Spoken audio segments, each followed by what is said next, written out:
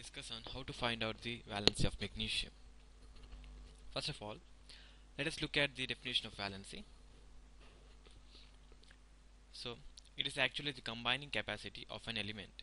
The combining capacity, that is a valency, is generally determined with the help of number of valence electrons present in the outermost shell. Let us start with finding the valency of magnesium.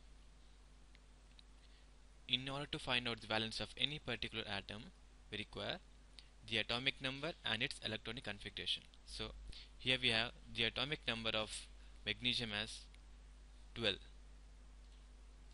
and its electronic configuration is given by 2, 8 and 2. These are nothing but the number of electrons present in each shell, that is it is given by 1s2, 2s2, 2p6 and 3s2.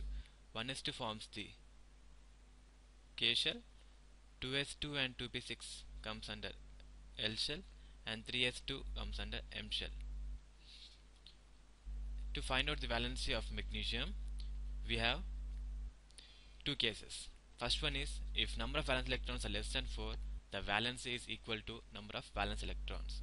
Whereas if the number of electrons are greater than 4, then valency is determined by subtracting the number of outermost electrons from 8.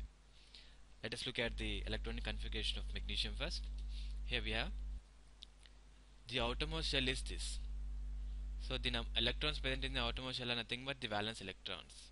So here we have 2 valence electrons in the outermost shell. So according to the first case, if the number of valence electrons are less than or equal to 4, then the valency is nothing but equivalent to number of valence electrons. So the valency is equal to 2. Hence we can say that the valence of magnesium is 2.